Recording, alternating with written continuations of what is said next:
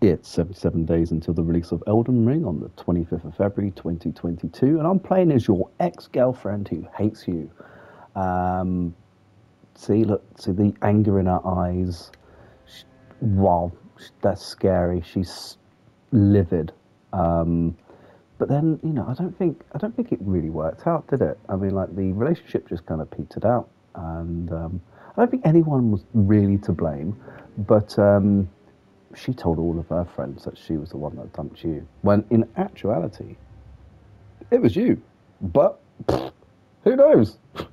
It's one word against another, and then your friendship group had to be split in the middle, and now you never see Paul anymore, which is a shame because Paul was a sound geezer and you really liked Paul.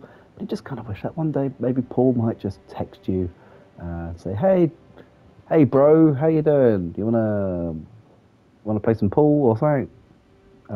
Because that's my name, and yeah, so let's get this party started. So yeah, I'm playing this on Dark Souls 3, and this is a copy of PlayStation 5 or the Xbox. And here we are, coming out of the grave as a herald, using a spear like an absolute loser. The only good thing about having a spear is you can go bosh like that, and oh, we might as well just pick up the shiny just in case I actually decide to play as someone's ex-girlfriend. Who knows? There you go. I don't think so though. I mean, you know, but what you want to do is you want to just collect all the Fading Souls and the Ashen Estus Flask, and you want to run through this arch. You basically want to just dodge the arrow, um, stab him a little bit, and just keep going. Really, you want to make sure that your spear clips through the cape. You got to make sure that happens, or possibly the ground as well. Like, you kind of want that to clip through the ground. You're doing it right when you don't light the bonfire. And yeah, let's go dodge around this guy and roll down here. Ignore the Titanite shard because we all know that your ex-girlfriend got better Titanite shards from that guy from work, and she doesn't need them. She doesn't need your Titanite anymore. She's very much happy with Jonathan's Titanite.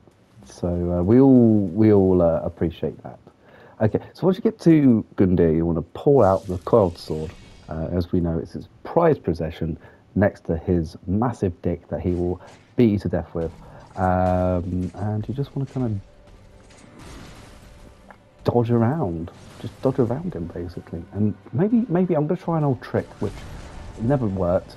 I can't even remember who is this? Your ex-girlfriend? Yeah, this is your ex-girlfriend. What was her name? Pamela? It's Pamela. Anyway, it's Pamela.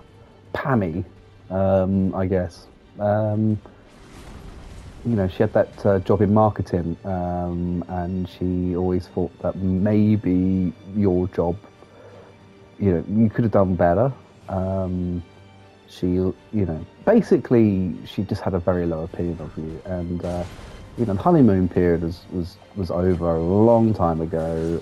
I think maybe it was the case of you did spend a shitload of money on that first date, and it gave her impressions like she was like, oh, this guy's obviously got some money, but no, definitely haven't.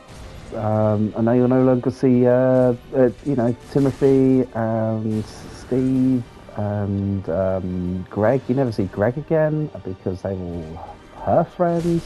But you got along really well with them, and you also support the same football team, which is quite surprising. But it's just one of those things, I think. And there you go. Look, and I suppose on that note, isn't it good that she's dead now? Because now you're free. Your life is better now. So, yeah.